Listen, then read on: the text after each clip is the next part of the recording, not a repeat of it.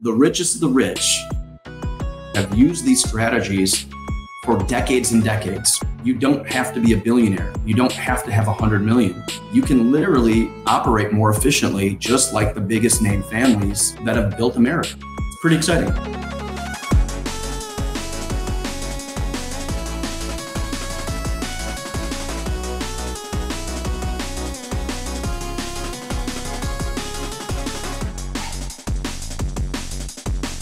Today, we have a very special episode for you. We are joined by Adam Ausloos, fiduciary financial advisor and tax consultant with over a decade of experience as a niche tax solution specialist. So we're going to get all in the weeds about taxes, personal finance, how to grow your wealth, life insurance, etc. So without further ado, Adam, welcome, brother. How you doing? I'm doing great. Thanks for having me. Of course. So for some backstory, Adam has, we've known each other for several months now, I guess. And we are actually clients of Adam's because we believed in what he was telling us and everything that he had to say about, a lot of financial services that are not really understood by the general public or many people haven't even heard of it. So we're really excited for today to kind of get started. You've got a lot of history and experience in the tax specialist, wealth planning space. When you meet people, what do you usually tell them? They say, "Hey, what do you do, Adam?"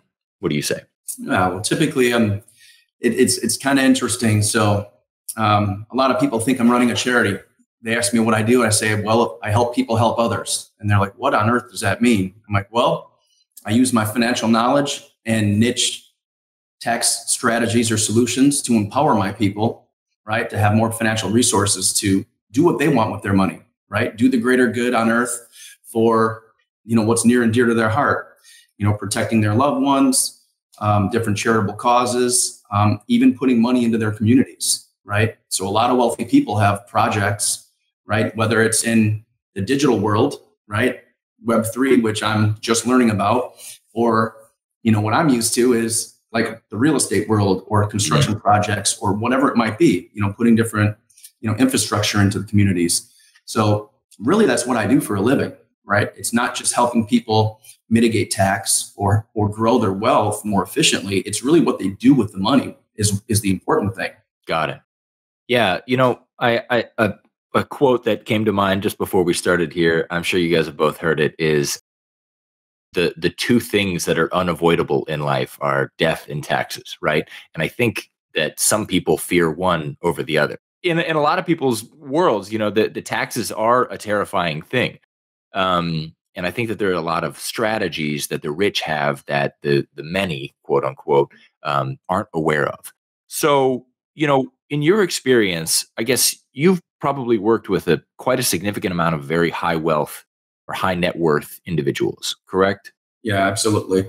So typically, the specific trust that I offer people is kind of the foundation of the initial tax plan. It's not new, right? The trust that I use is modeled after the Rockefeller's trust, which was the Standard Oil Trust that started in 1867. Okay? So the richest of the rich, the biggest name families in America have used these strategies for decades and decades, right? I'm just bringing it to the future here, modernized it, right? With a law firm that's been issuing these copyrighted trust documents for 45 years. And I've created a model that I can help the self-made millionaire. You don't have to be a billionaire. You don't have to have 100 million, right? If you're self-made or you have some new cryptocurrency wealth, right? And you're learning this entire new monetary, opportunity, right? In the crypto world, you can literally operate more efficiently, just like the biggest name families that have built America. So it's pretty exciting. Adam, I want to cut in for a second because you touched on something that I think is really important that we hear a lot.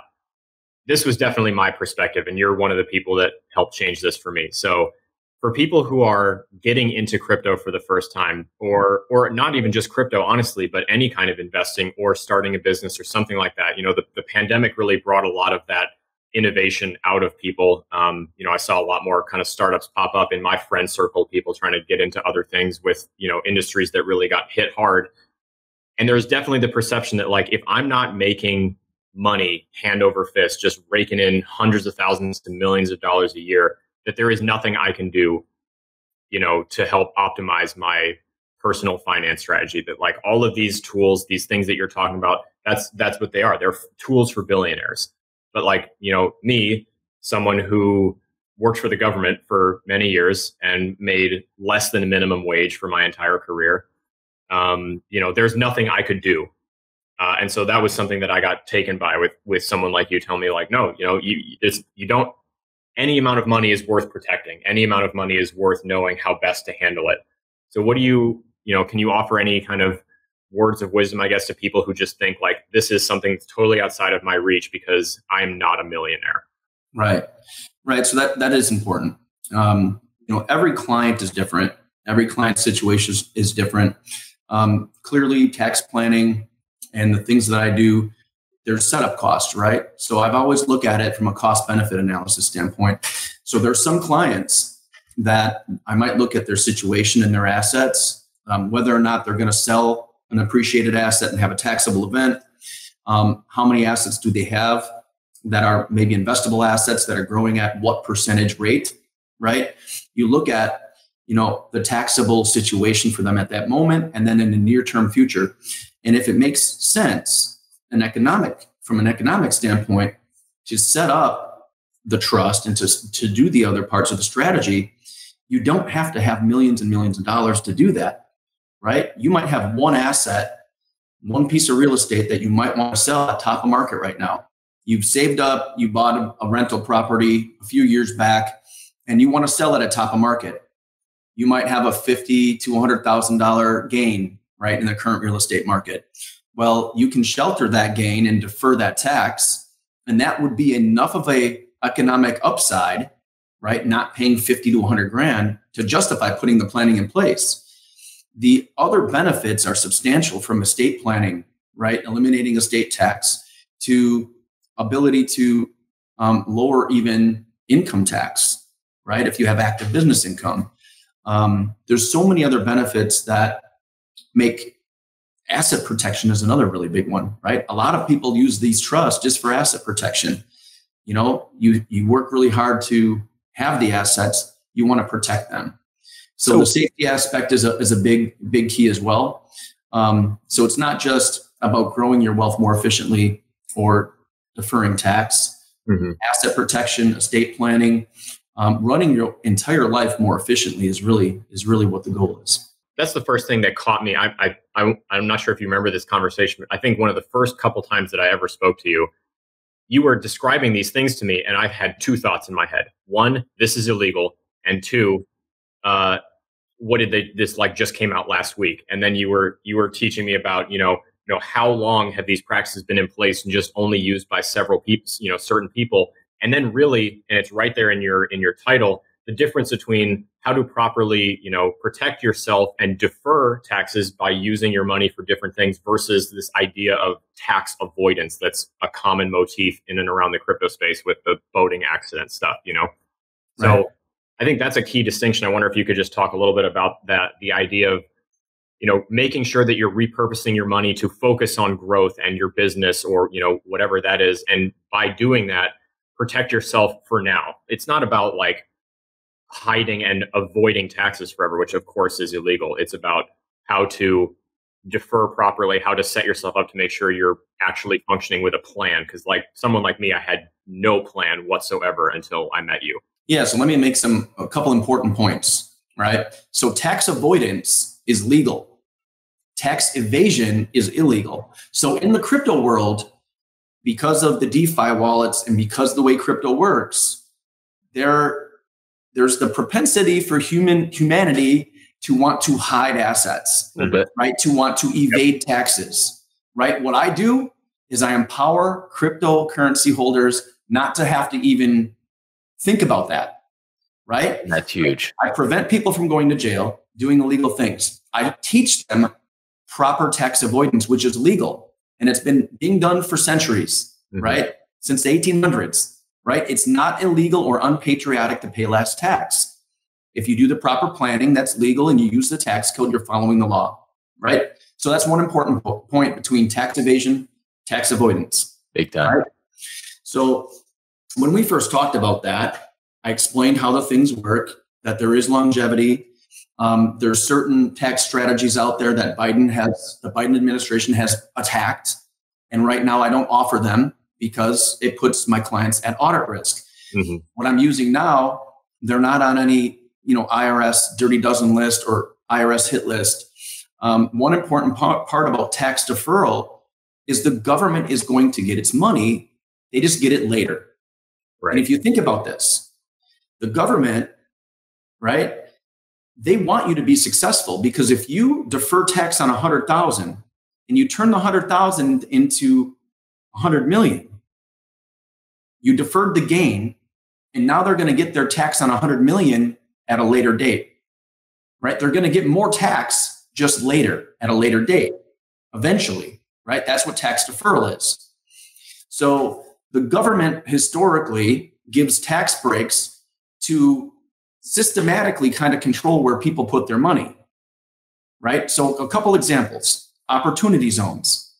So they want people to put money into depressed, underprivileged areas in real estate. So what do? They create an entire program. So people put money into opportunity zones, and they put their money in those areas for 10 years, right? To uplift those areas. Another example would be oil and gas.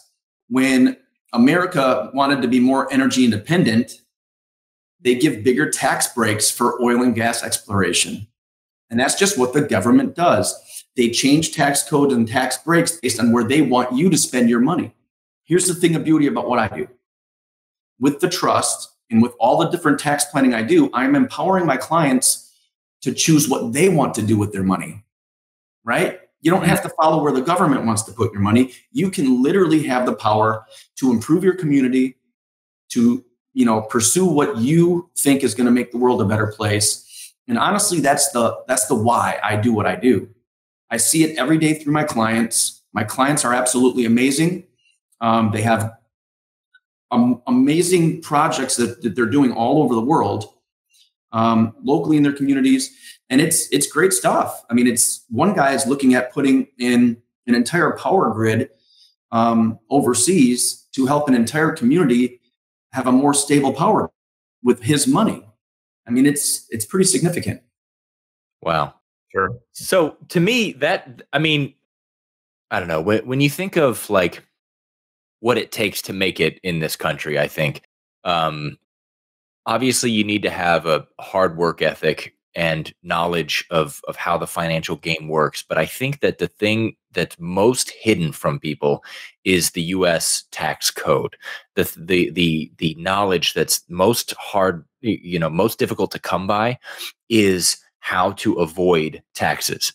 Because let's just be honest, nobody wants to pay taxes. Nobody's like, yes, it's April, baby, let's pay those taxes. It's a bummer, but we have to, have a country that has sovereign lands and, benefits for people. So that's part of the game. But, I think the thing that separates the wealthiest, top percentage from the rest of the masses is this knowledge, or at least relationship to people like you who can show them how to navigate these tricky waters. Do you think that the government intentionally obfuscates the tax code for everyday people to make it more challenging to keep some of their money? Well, it's interesting. If you ever go to the IRS and you ask them to produce and provide you with the entire tax code, letter for letter, it's not that easy to get, the IRS handbook, what the auditors have. Right. To get the actual handbook is not easy. Most of the code is right on the internet though, but then you have to decipher it. Yeah. And you don't necessarily know how the IRS is going to enforce it. Sure. So it's a challenging area. So one of the things I like to say is I'm not a CPA or a tax attorney, right? I'm a tax consultant. I'm a fiduciary wealth manager. I have a wealth management company, 2 separate companies, but I have decades of experience in this niche tax area. And it's really because I had some of the best mentors that taught me all of this, right? Art Jensen used to run the tax office for KPMG for years, right? He's one of the best tax minds in the US. He was my mentor. That's where this all began back in 2014. So with all of these great people and meeting the right CPAs and really meeting the right tax attorneys, right? The tax attorneys that are the copyright holders of this trust, it really allowed me to have the knowledge to share with people.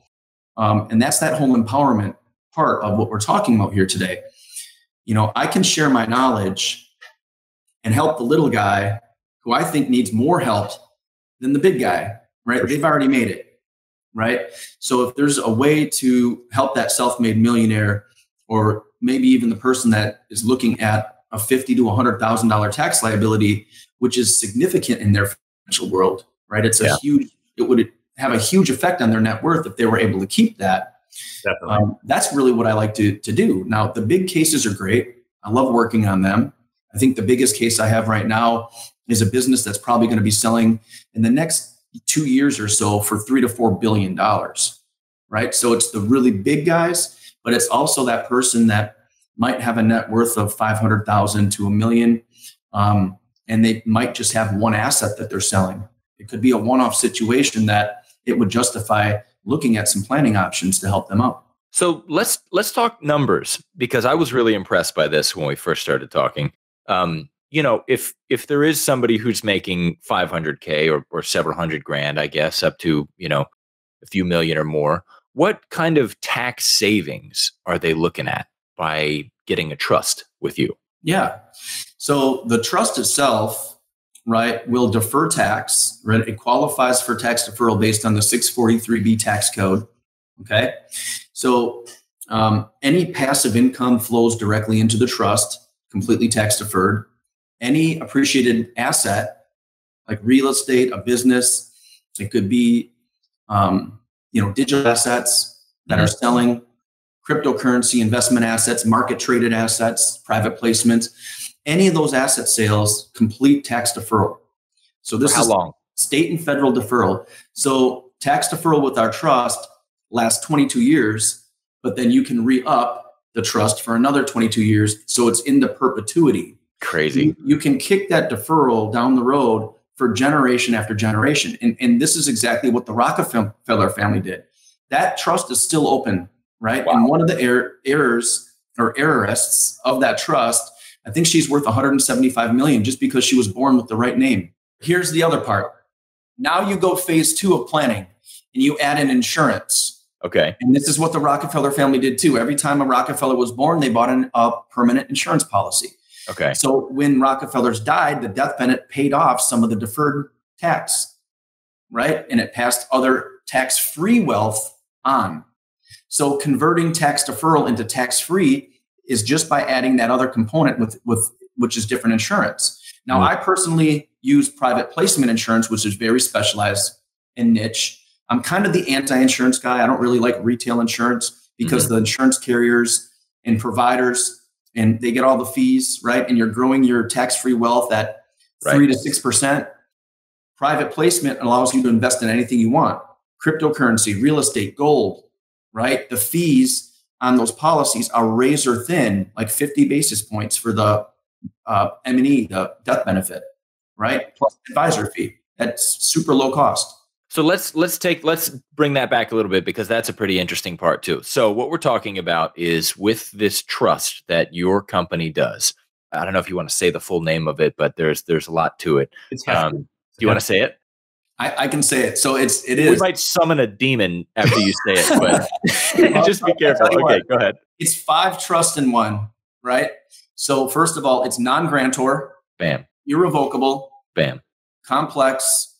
Discretionary. Spendthrift trust. Bob. 5 provisions. Okay. And you have to have all 5. You have to have all 5 to qualify for 643B tax deferral treatment. If you just have an irrevocable non-grantor spendthrift trust, it will not have that benefit.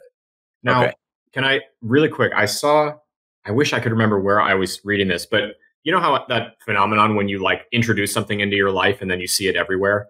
And then you start to wonder, like, how many times have I just overlooked this because I wasn't familiar? You know, like when I bought my Airstream, all of a sudden every trailer going down the highway was an Airstream. That's called your reticular activating system, by the way, Okay. for anyone. I knew there was a term. Thank you.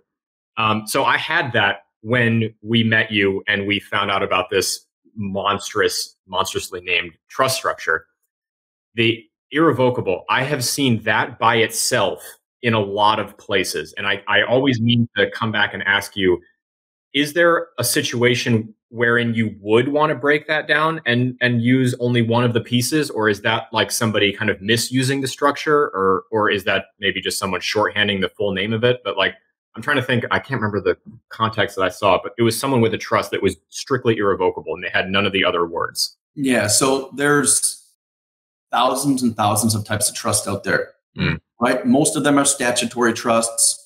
Most of the trusts that are issued, the distribution model is through law firms, right? Law firms typically are going to do all these different types of statutory trusts, which means governed by state law. And you could have a Delaware trust, Nevada trust, Wyoming trust. They all have their own state advantages. They all do certain things, one or two things well, but they don't do everything well, like our trust does. Our trust is a Swiss Army knife of trusts, and it is a contract law trust, not statutory. It's not bound by state law, right? So say that again. That's really interesting. It's a non-statutory trust, contract law trust. It's a big difference. Now, a lot of law firms do not specialize in these. Even if they're fantastic estate planning attorneys or trust attorneys, they just don't play in that realm. Most trusts that are issued by law firms are grantor trusts. Ours is a non-grantor trust. So grantor trusts are the ones right now that are on the chopping block with the new proposed tax law changes with the Biden administration. The only trusts that have been audited in the last 3 years have been grantor trusts. Ours is a non-grantor trust. Interesting. So, and to rewind on the thing you said just before that, if it's contract law, does that mean that the IRS has no jurisdiction because it's based off of contract? No, it doesn't. It doesn't mean that the IRS doesn't have jurisdiction. It just means that our trust only files a federal tax return, not a state tax return. Oh, got it. Okay. So it's just our trust files a 1041 trust tax return with the federal government. Majority of the time, a K-1 could flow out of our trust to your 1040 personal tax return, or it could actually be zeroed out where there is a zero return for our trust. It just depends on each person's independent trust situation and taxable year. So then to harken back to Alex's answer, then you'd say, or question, you'd say that there's tons of trusts out there, but yours is what, got the most secret sauce? Or yeah, I would say that it produces, I'll just read through some of these benefits, right? 8 key benefits that our trust provides. A lot of time when you go to attorneys, you might end up with 3 or 4 different type of trusts to attempt to get all of these benefits, right? It's more complex, more cumbersome. And I try to keep it simple, right? And it's copyrighted too, right?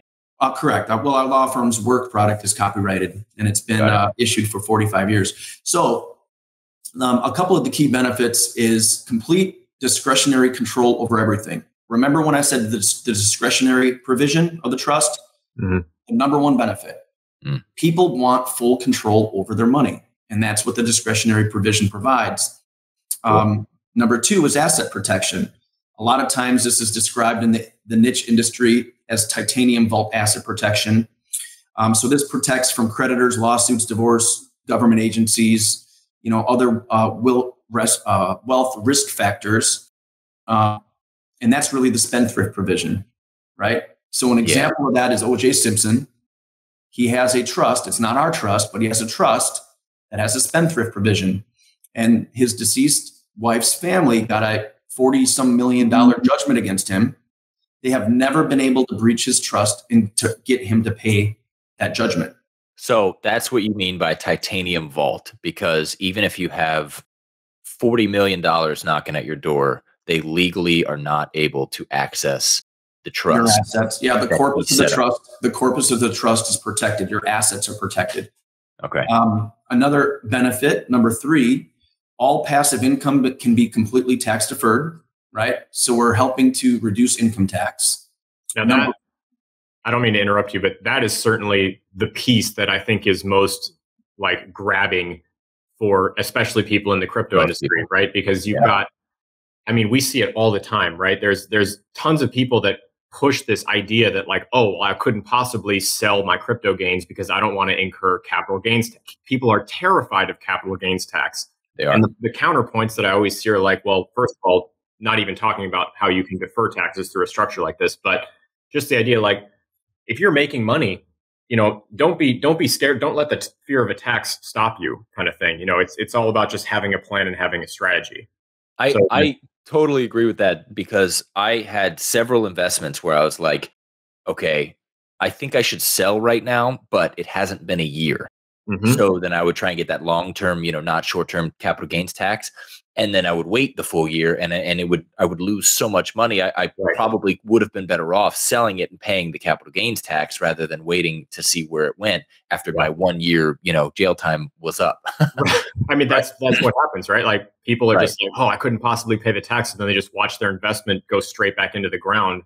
Yeah. You know, with a lot of these high risk cryptocurrencies not having the longevity. So something like this can just add that other layer of security. It's so important to know about. Yeah. Okay. Right. So think about that word empowerment, right? The trust empowers people to sell when it makes sense. Yeah. You know how many people we could have helped before the cryptocurrency market crash? Yeah. Millions of people, because they could have sold without fear of tax. Because number 4 actually is all capital gains are deferred on investments and asset sales. Wow. I'll go back to 3 in a second, because you brought up an important part with the cryptocurrency market. But yes, capital gains is a non-issue. You can sell when it makes sense with your cryptocurrency or even your real estate assets. People want to sell at market highs. Right. You don't want to wait until everything goes down. You don't want to have to wait for 1 year to go from ordinary income tax to capital gain rates. When you're in the trust, it's an asset of the trust, and you can sell whenever you want. There is total tax deferment on your gain, capital gains. That's huge. Yeah. Now for cryptocurrency people, number 3, I said passive income. Passive income is staking income. It's rental income. It's royalties, right? Those are passive incomes. Those flow through completely tax deferred. So for all these staking people in your community, it's a great way to funnel that money into the trust completely tax deferred and not have to pay income tax, right? And then you add number 4, we were just talking about no capital gains tax. Huge. It's a huge thing. All right. So number 5, right, is active income. So active income is if you're running a business and you're either selling a widget or a service, getting a commission. That's active income. Now, our trust has ways to work with LLCs, S Corps, C Corps, and we have ways to mitigate that active income, right? And that's the other more complex part of my planning, but that's another benefit that this trust provides. So if you're running a business, we can actually set you up with business trusts, or we can just simply let your business work the way it does.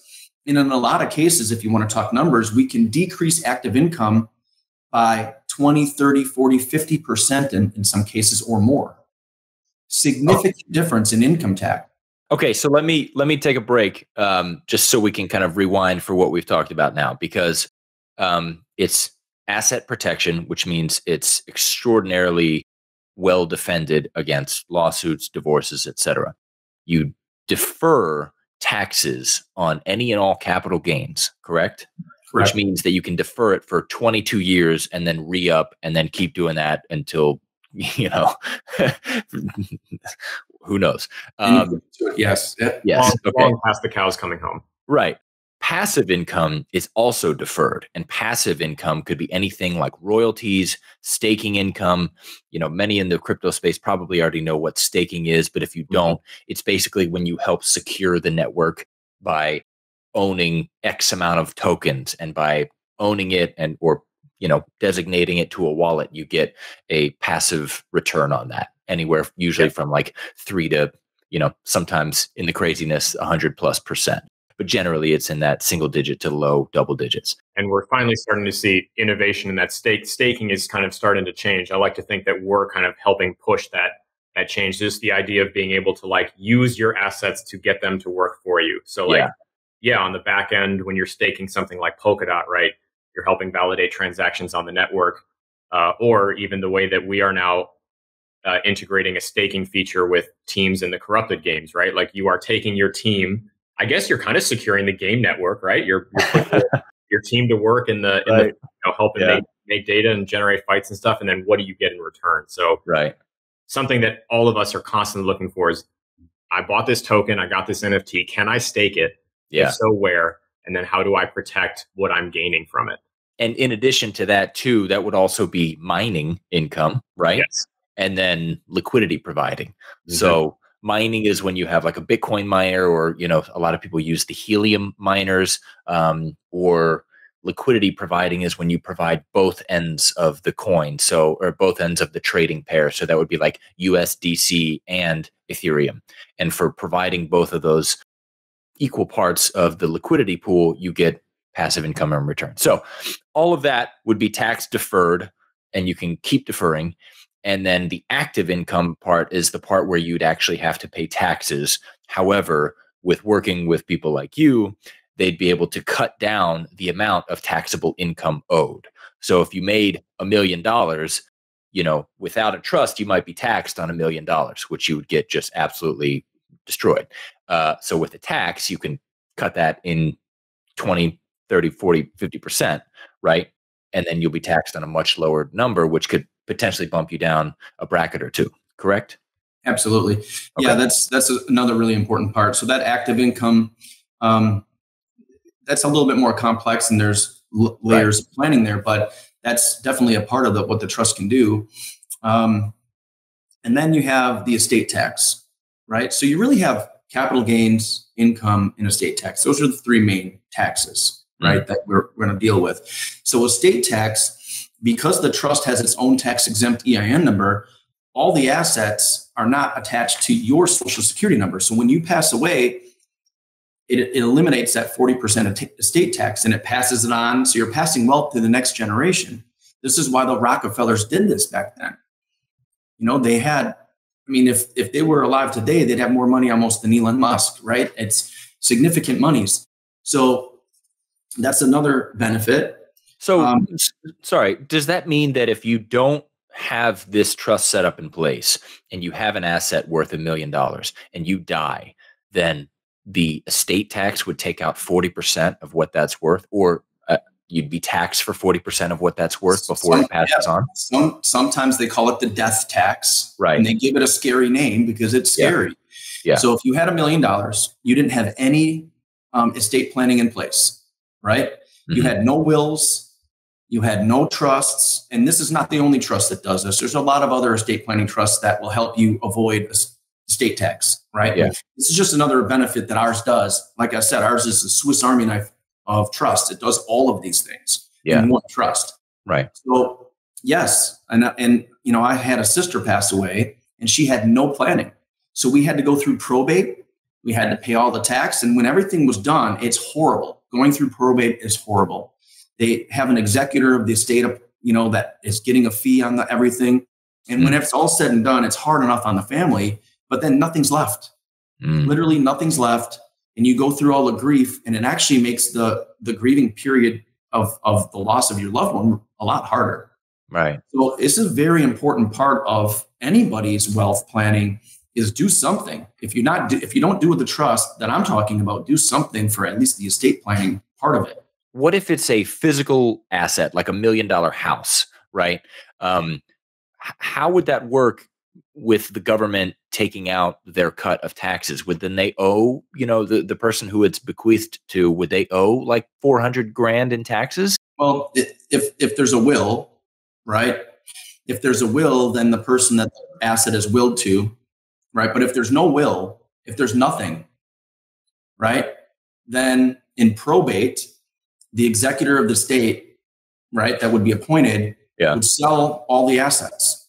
And if there's nobody to give the assets to, the government's going to take their cut and it literally, it goes to nobody, right?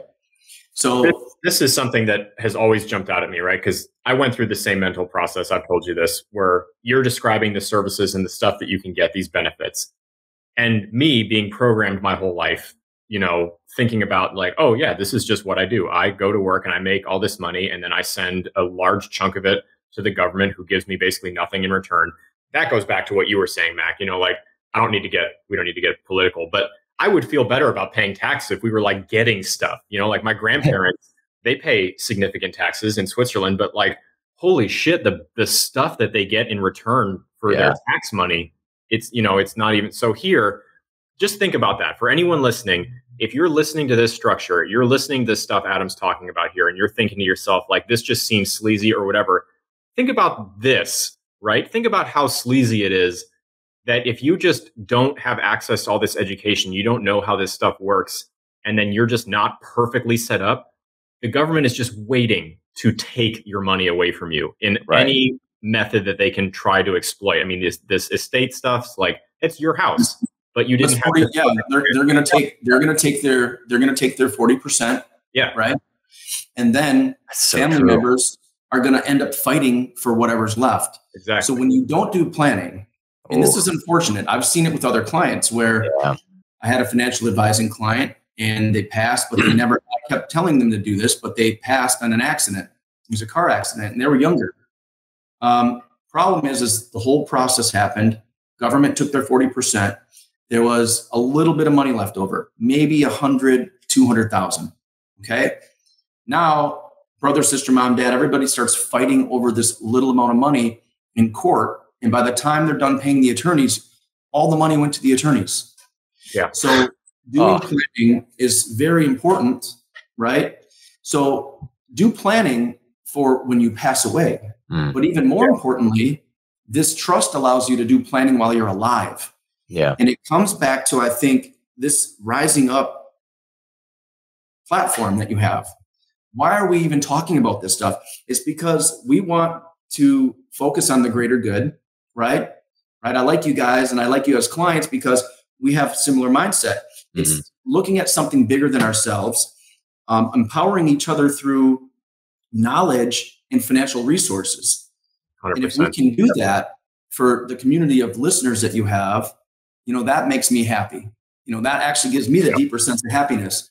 And I know for a fact through my clients, seeing the great stuff that they're doing, that it's working. Every day that I do what I do for a living, I see the greater good happening through each person's individual greater good pursuits. So the trust is just a tool to do that. And then you look at the private placement life, which is the tax-free component of all this. It's a way to then convert tax deferred money into tax-free wealth. It's a way to pull money tax-free out of the trust. It's a way to, really take care of almost unlimited resources going forward. Right. On a tax-free basis. And I tell you what, insurance strategies will never go away. It's not going anywhere. It's a huge part of our economy. They have the second most lobby dollars in Washington, right behind, guess who, pharmaceutical, right? And because of that, if for some reason the tax deferral benefits of the trust would ever go away or tax codes changed or whatever, right? You can simply use the tax treatment of insurance that's tax-free as funneling corpus assets into policies to then, instead of tax deferral, have tax-free treatment. So it's basically the backup plan to the plan. And it also covers many other things, right? It allows you to take tax-free wealth out of the trust through the tax-free loan provision. So there's some pretty cool things between the two elements. And that's really the core, but there's more, there's more to the planning that we do and more to the services that obviously I offer and then my other business offers, to really focusing on that rise up premise, that the whole concept that you guys are talking about. That's why I was excited, obviously, to, come on your show today. Well, this has been really great because there's just so much, at the end of the day, whether people, sign up with you and then get a consultation and go forth with the amazing trust that you've created, or just at least know of these options going forward, because some people might not be making, a couple $100,000, couple million a year, but it's very important to know about this for the future. That way you can plan it, which I know is a core tenet of why you do what you do as well. The thing that we haven't cashed in on this yet, but it's certainly on the horizon. That's the life insurance. So, Alex and I have been talking about what we've grown up hearing about and knowing about, and the difference between what that is and what the reality can be is staggering. So with life insurance, right? We all know the stereotype of the sleazy life insurance salesman that tries to get you to buy life insurance in case you die, so that you can, make sure your family's protected.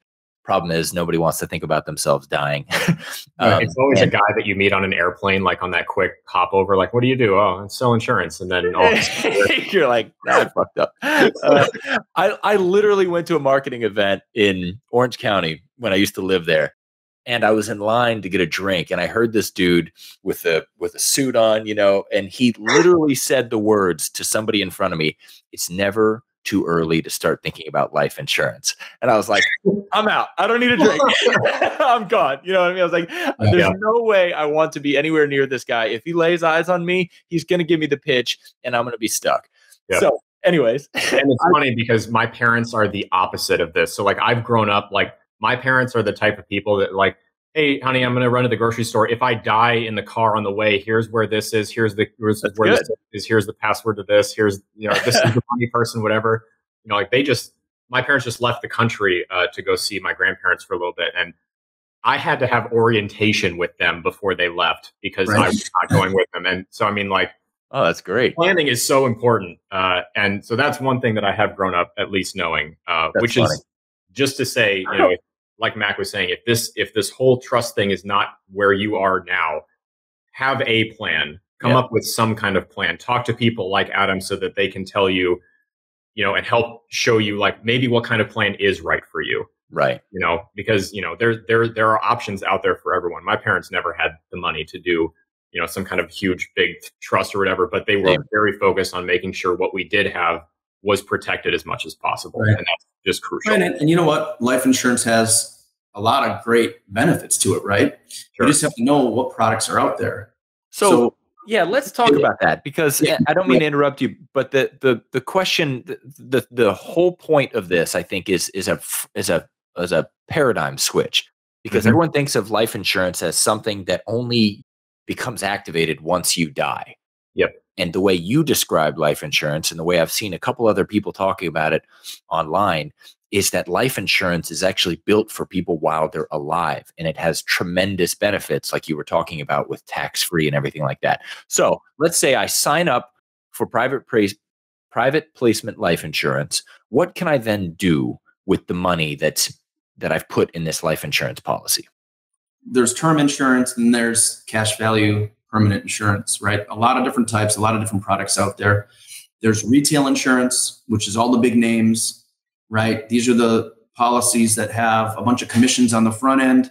They have trails on the back for the salespeople, and then they have all of the fees for the provider, right? When you add up all those fees, it's a ton in retail insurance products. Retail for most people, saying, yeah. Right. So that's why you're only growing your tax-free wealth at a smaller percentage, maybe 3 to 6, right? Which is good. It's tax-free growth, but not when inflation is 9.5. Yeah, it's not the best. And then there's institutional type insurance, private placement, where you literally can build your separate account and investments into anything you want. So the fees are a lot less. Like I said before, earlier in the segment, 50 basis points with an advisor fee, you're looking at maybe 2% total. You look at retail insurance, you're looking at 5, 6, 7% total in cost, maybe more. Can you explain that? So when you say 50 basis points, you mean 0.5%, right? Plus the advisor fees, that's 2%. But what is that coming from? Like, do I pay $2 million and then I get taxed, 2% on that each year? Or are you talking about the money that I take out to then use? The annual fee. So basically the annual fee of the policy. So let's say the policy makes 10%. You have to deduct the annual fee, and that's your net return of what you're growing your, your net worth. And right? that 10% would be made from investing in things like the stock market, correct? Right. Well, retail products are typically indexes, or you might have a dividend-based company, like a mutual company. Okay. So either based on a dividend or based on index type policies. There's some other there's a lot of different insurance products out there. And this is not really a product conversation, but just to differentiate, you have retail and then you have more of a wholesale or institutional type product. Now, to get back to your question about using insurance while you're alive, is you can use it as a wealth building tool, right? Now, with my type of policy, you can invest in anything you want: cryptocurrency, NFTs, real estate, gold, like private placements that are non-market traded, even in market investments, stocks, bonds, mutual funds, whatever. Okay. So you have full power to invest in whatever you want. It's open architecture. So that now is another thing, empowering you to decide, okay, if I build a portfolio that can make 20% a year, you deduct 2%, and now you just made 18% tax-free. So that value pretty hard is to argue why with. Insurance can be very powerful while you're alive. Now, retail products are fine. You can do that, and you can grow your net worth at 3, 4, 5, 6% tax-free. It's still a benefit while you're alive. But there's some barriers to entry. Each product has different barriers to entry, and not everybody would qualify for private placement life. And then there's, different conversations that need to be had. But knowing that you have tax-free vehicle like insurance products, the two work better together than apart. And I think that's just the important part for this segment, to understand that that's the plan, right? And you just have to figure out which one's right for you, which ones you qualify for, which ones fit your goals and your risk levels and profiles, and go from there. Is there a limit or like a starting point that you would say is kind of generally accepted for getting into life insurance or private placement life insurance? Like, do you need $1 million for it to make sense, or 2 million? What's the number? Like in general, there's different insurance products where if you want to insure the trustee or insure the life, you could do term. It's inexpensive. So you could start with that insurance product, or you could start with retail insurance products, right? Or bond funded or premium finance type insurance, or private placement life, which I think is really where you'd want to get to. In my opinion, it's designed for the best interest of the client because it's the lowest cost with the most flexibility investment. Now, to answer that question, typically the carriers are going to have a minimum amount of premium of about $2 million over a 3 to 7 year period, right? So there's that little bit of a barrier to entry. So you might want to start with a different product, and then you can do an insurance exchange of the other permanent insurance into private placement, where you're not losing your cash value. It just converts over to the other policy. So the insurance path might take a couple steps to get to the private placement if you're not at that financial level, right? So I think that's kind of the way to do it. This kind of makes me think, something that Mack and I learned getting into this whole thing, it's too bad we didn't have you on speed dial before we got to this point, but figured it out, and then people can learn from this. When you're starting, no matter what point you're starting at, kind of have those milestones planned out. Like say, so what am I going to do when I get to my first 100,000? What am I going to do when I get to my $250,000? What am I going to do when I get to what blah blah blah? And so someone like you would be able to kind of help come up with, what are those milestones? Maybe it's not the exact structure that you specialize in, but like, I'm sure that what the best way to kind of set yourself up for success getting down. Absolutely. I mean, I could say, look, I'm going to refer you out to this person for now, right? It's important to go get this for you because this fits what your goals are, right? You're worried about not passing tax deferred wealth onto your loved ones, right? Your legacy. Okay, well, let's ensure your death, Mr. Trustee, so that you have enough death benefit to cover the deferred tax. That way, if your family decides to dissolve the trust and pay tax, they can do that without having that big tax bill, right? So it just depends. And you're absolutely right. Every single client's different. Every financial situation's different. But I've been doing this stuff now since the specialized niche tax planning since 2014, right? I spent time in the big wirehouses, the super independent wealth companies, and now I have my own independent wealth business.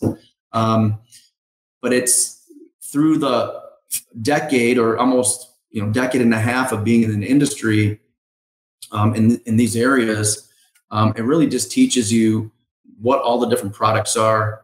And then, like I said, I'm kind of an anti-insurance guy because I break down every product to its simplest form. Mm-hmm. I want to know what all the costs are, who gets what, and then what value is being issued to the client. And once you break down financial instruments or insurance products to their simplest form, it's easier to understand them. And then for me, at least, I'm a fiduciary advisor, which means act in the best interest of a client. I bring the same principles to even tax consulting, because talk about the strategies that are in the best interest of the client from day one. Of course, yeah. And you have to understand what's the most important to them. Maybe deferring tax with the trust is not the most important thing. Maybe it's asset protection.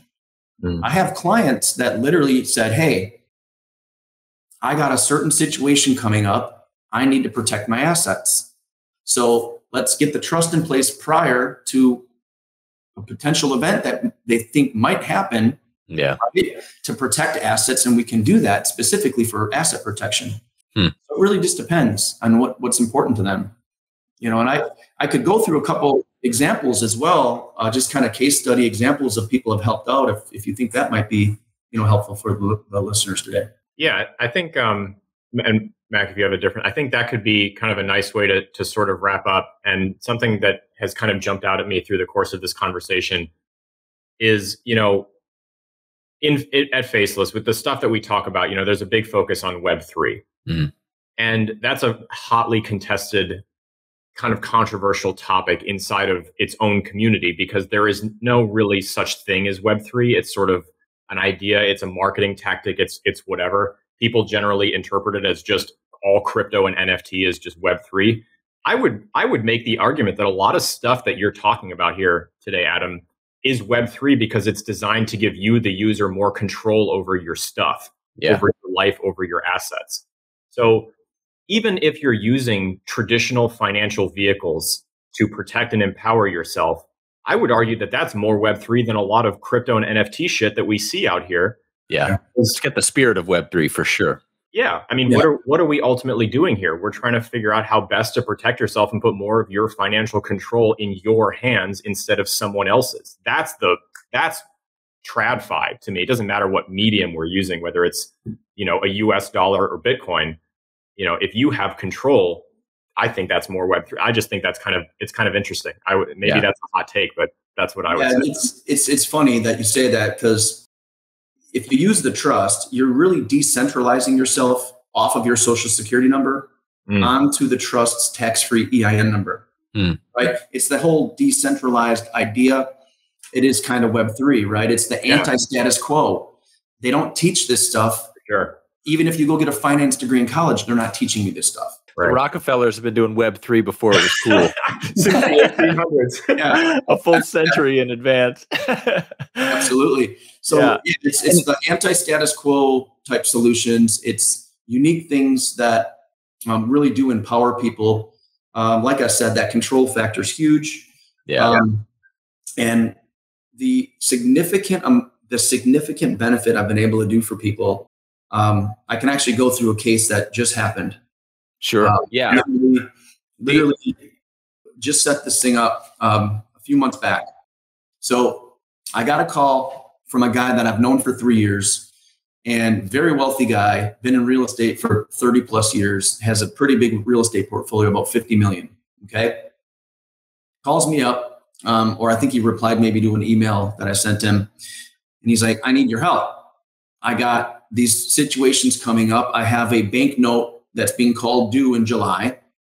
They want me to send them $670,000 additional cash because I don't have it fully rented out, and they're saying the property is not worth as much. So because of that, I need to send him 670 grand. Okay. Well, this guy wanted asset protection, but he also had a commercial real estate building being sold in July, and that was going to create even, a couple $100,000 in tax. So for him, we worked on the trust. It took me a week and a half, and I set the entire trust up, concierge service. We got all of 50 million assets protected in the trust, into the corpus of the trust. And we did this all before, so that when July came, we actually saved him $780,000 in just the month of July, right? Not bad. So my total cost was a fraction of the 780, right? And then he has all the benefits that if he ever sells any of that 50 million in real estate, completely tax deferred. Now get this, the passive income was over $1 million a year. And in Wisconsin, he was paying $420,000 in income tax on his rental income.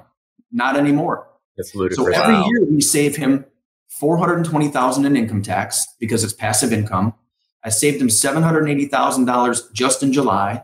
I did a cost benefit analysis. If he grows the corpus of his trust by 6%, we're saving him $3.8 million or so over a 5-year period, right? And then we did some 10-year numbers. We played around with numbers. If, what if he's growing the corpus at 10%? The numbers were absolutely huge on the economic upside for this guy. And he literally said, why didn't I meet you 30 years ago? Well, first of all, I've only been doing this, for 10 years or so. But that's a very highly intelligent guy that has been a real estate broker running a successful business and investor for 30 years to amass this wealth. And he's been paying all this tax all these years. So that's just one example of how powerful this trust can be, right? And how early we are. And he never heard of it. And guess what? Too good to be true. Is it legal? Every day of my life. Yeah. Those are the two big objections that I have. And it's like, as long as you're open-minded, let me educate you. Yeah. Let me get the right CPAs and attorneys and explain the details. I'll talk about concepts. I help implement, the processes. I help understand and listen to what you want and what your goals are. And then I'm really basically like that VIP concierge service guy. I'm cool. Here to help. And I take a lot of pride on that case. That case was absolutely amazing. The benefits that I did for him and his family, religious guy, charitably inclined. I've just empowered him now with millions of dollars every year extra that can be donated and used for his greater good. I actually took a percentage of my fee and donated it to his church as well, right? Just to show that I'm aligned with what he cares about.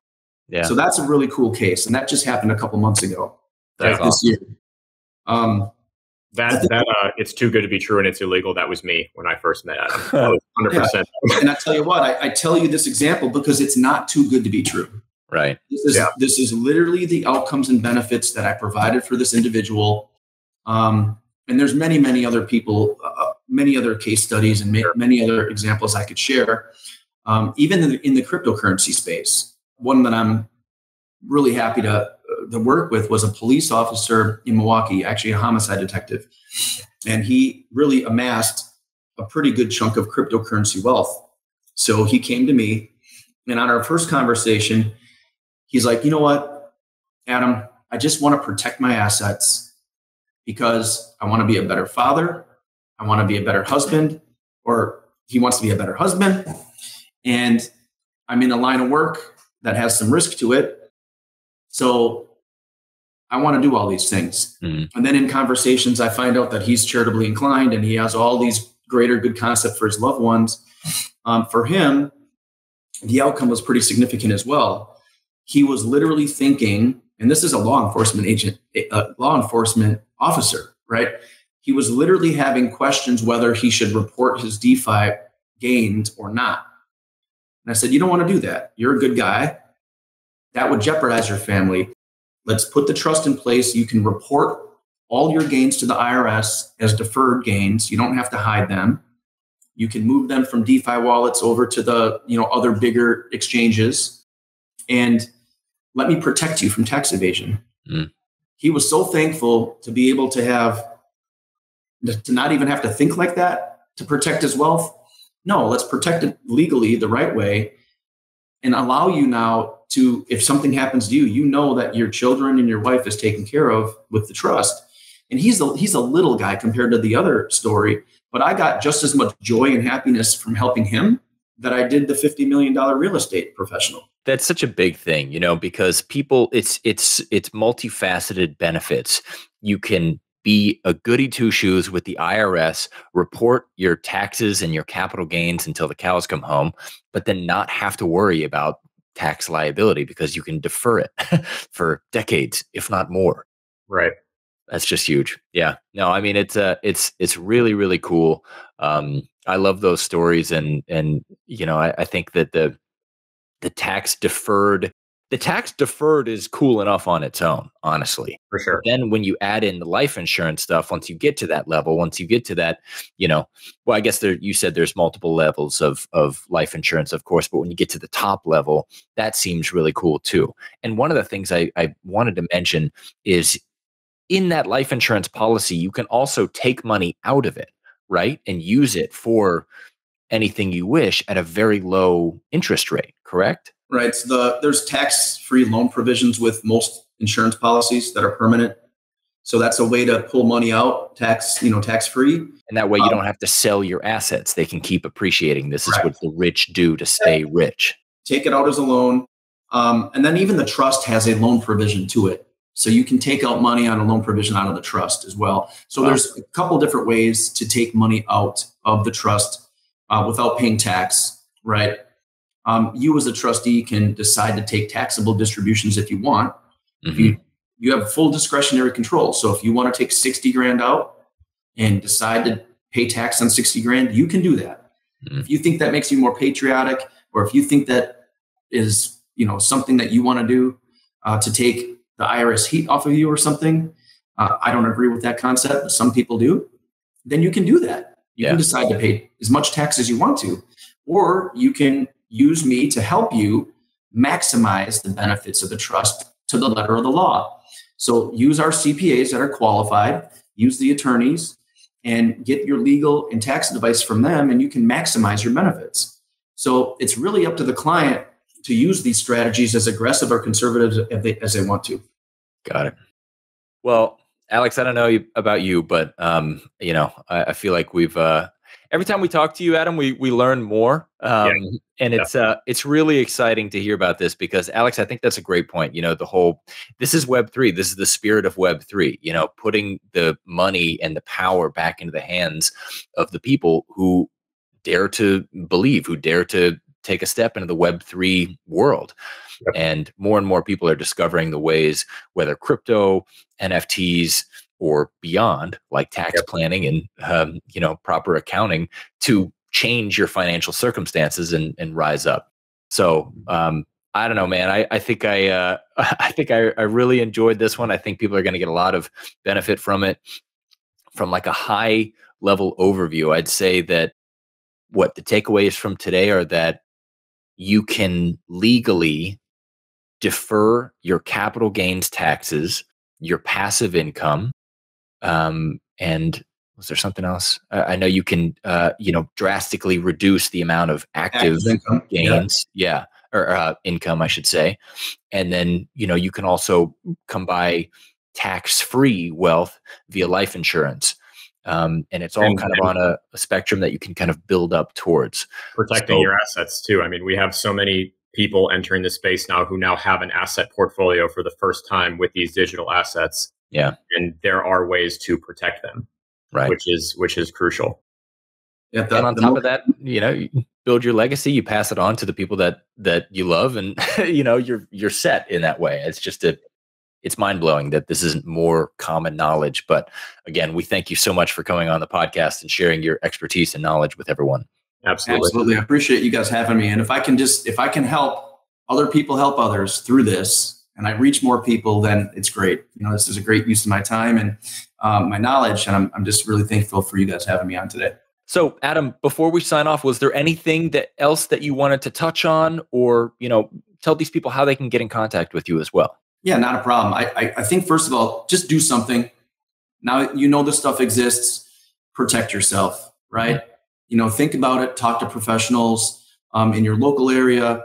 But if you have certain circumstances that you think that I could help you with, pretty easy to get a hold of me. It's defernow.com, right? That's Tax Deferral Services website, adam@defernow.com. And you can call me as well at 414-269-2600. Well met. Awesome. Well, thank you again, Adam. Thank you to my co-host, Alex. Until next time on Rising Up. Thanks so much for joining us on this episode of Rising Up. Hey, before you go, I've got a quick favor. Would you please take a second to leave us a rating and a comment or quick review? Aside from listening, it's the most important thing you can do to help our show, and we really appreciate it. If you want more from our team, be sure to follow us on Twitter at @TheFacelessMany. That's where you'll find the link to our Discord server and all the latest updates. If you'd like to be on our show, if you have questions for our team, or if you're interested in becoming a sponsor, send us an email to hello, that's HALLO, @facelesscrypto.com, or get in touch through the contact form at our website. Thanks again for listening to the official podcast of the Financial Revolution. Until next time, rise up.